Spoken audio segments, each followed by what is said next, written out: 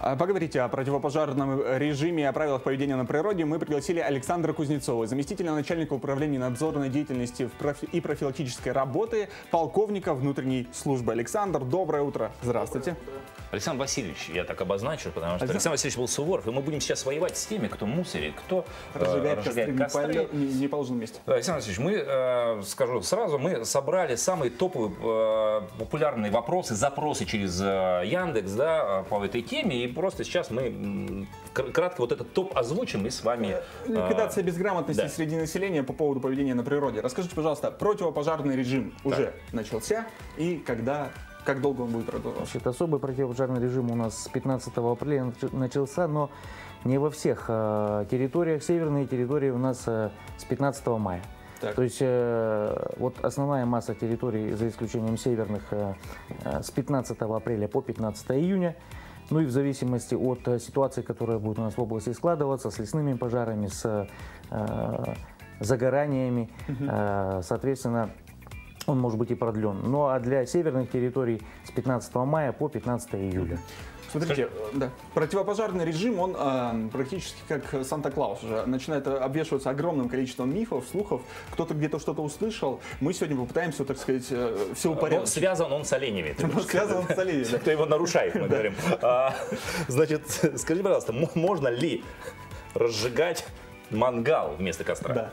Ну, вообще, как вы представляете, разжигать мангал? Да, он металлический. В мангале. Вот это просто действительно на третьей строчке, по-моему, популярности у Яндекса. Вот такой вопрос. Понимаете, это в любом случае получается открытый огонь. То есть, чтобы у нас получились угли, и потом на них можно было приготавливать пищу, да, это все равно использование открытого огня, которое мы в условиях особого противопожарного режима запретили. Запретили, это запрет временный, вот пока на 2 месяца. И, соответственно, разжигать в мангале ничего нельзя. То есть постановлением правительства как раз прописано, что приготовление пищи в помещениях. Только в помещениях? Да, в помещениях. А как ситуация обстоит на собственных участках? Допустим, люди, которые живут такая же, аналогично? Аналогично. Только в помещениях. А если участок в городе, не в лесной части? Ну, а чем он будет отличаться? Мы просто пытаемся. Дело в том, что... У меня день рождения на следующей неделе, на шашлычки все хотели, выехали. Ладно, поедим роллы. Сходите в заведение. Значит, как реально у нас работают меры пресечения наказания за нарушение противопожарного режима? Потому что вот недавно же в СМИ объехали наши близлежащие там берега, да, и особо-то никто даже не прячется, постоят с мангальчиком и так далее. Нет, на самом деле у нас постоянно проходят рейды. Рейды проходят не только нашими сотрудниками, совместно с органами внутренних дел, органами местного самоуправления, Министерством лесного комплекса. И это одно из мероприятий в условиях особого противопожарного режима, работа патрульных групп по выявлению вот как раз нерадивых граждан, которые либо сжигают там траву на своей территории, либо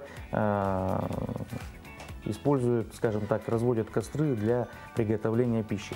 И наказание в любом случае будет неотвратимо в условиях особого противопожарного режима.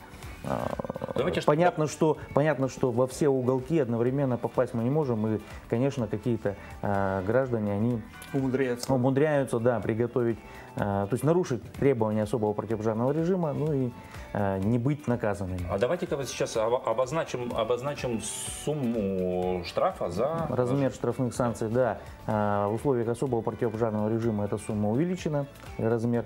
На граждан до 4000 рублей, должностные лица это 30, и, соответственно, юридические лица это 400. Довольно ощутимо. Я сходил на шашлычки, потратил 400. То есть корпоративчик, ребята выехали, это должностные лица или это юридические, например? Это с каждого. С каждого 4000 там... На самом деле, немножко вы не так представляете, это нарушение требований юридическим лицом. Если мы говорим, что люди выехали на корпоративчик, да, как вы говорите, то это выехали просто граждане, да, и какой-то гражданин развел костер. Поэтому он будет нести ответственность как гражданин. Хорошо, давайте продолжим тему все-таки штрафов и денежного наказания. А вот за оставленный мусор в лесной зоне, есть штраф?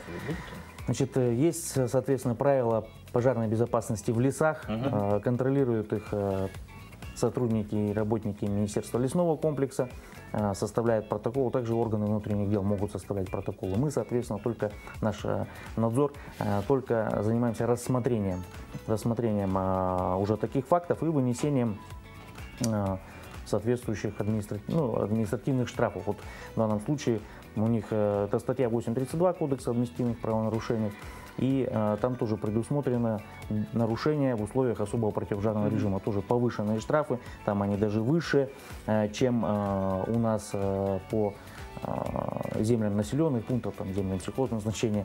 И там граждане 5000, должностные лица 40, юридические 500. То есть все-таки довольно тоже серьезная сумма. Ну, еще серьезнее. Еще серьезнее, да. Чтобы за всем уследить. А корпоративщик — это, получается, один человек оставил 40 мешков мусора, так вот себе. И да, и он попал. Как человек с фамилией Майлян не могу не спросить, а закрытые мангалы, то есть где есть просто вообще никаких? Я думал, ты можешь, можно ли армянским морцем тушить костер? Нельзя. Нельзя, это я уже выяснил в прошлый раз на природе. Хорошо, штрафы — это, так сказать, последняя ситуация, да, когда человек уже пойман. Лучше же все-таки профилактика. Как говорят врачи, лучше же лучше лечение заболевания, профилактика. Да. Какие-то профилактические беседы, какие-то профилактические мероприятия. Расскажите, пожалуйста, подробнее, что проводится. Конечно, эти профилактические мероприятия, в принципе, они идут каждый год, скажем так. В любом случае повышение культуры противопожарной защиты, защищенности, оно проводится и не только просто с населением путем подворовых обходов, но и в различных организациях, и в учебных заведениях, и тоже, соответственно, есть планы. И гражданам доводятся все требования, то есть необходимость соблюдения всех требований пожарной безопасности. Не только, если мы говорим о действиях в условиях пожароопасного сезона, в период пожароопасного сезона, то, безусловно, это основные требования доводятся по недопущению разведения костров, захламлению территории и так далее. Но в любое другое время, соответственно, у нас все равно есть периоды назовем так, подготовки к новому учебному году, к примеру, либо в условиях пониженных температур, в зимнее время. И там, соответственно, тоже есть на что обратить внимание граждан, и мы это делаем. Хорошо, тогда вопрос еще из опыта других стран. В других странах, в Европе, там очень решили вопрос, мусор и так далее, очень большими штрафами. Вот у нас может ли быть такая практика, если будут штрафы прям? Здесь я, на мой взгляд, я вижу просто два момента, которые нам необходимо. То есть это вот как уже предыдущий вопрос был, это повышение культуры пожарной безопасности. И если граждане, как говорится, будет у них в голове сидеть, что это делать нельзя, они это делать не будут. Но, безусловно, вторая составляющая – это штрафные санкции. На мой взгляд, я не скажу, что они у нас совсем низкие. Достаточно, я думаю, ощутимые, и вы это тоже признали. Поэтому рассматривать вопрос о повышении штрафных санкций, это приоритет уже вышестоящих органов. На мой взгляд, пока достаточно. Так, подытожим, то есть в ближайшие 2 месяца на природе разводить костры нельзя, штраф 4000, и за этим очень все серьезно следится, если вас поймают, собственно, сами виноваты. Ну и самый главный вывод, мусор, он в головах, поэтому профилактика, культура. Да. Спасибо большое. Александр Кузнецов, заместитель начальника управления надзорной деятельности и профилактической работы, полковник внутренней службы. Спасибо за то, что пришли. Удачи вам в этом. Начинается же такой серьезный период, лето всегда повышенная опасность. Удачи вам во всем. Ну а мы продолжим. Коль уж нельзя готовить на улице, то готовить можно дома, и это здорово. Катерина Золотарева подскажет вам хороший рецепт в рубрике «Рецепт хорошего настроения».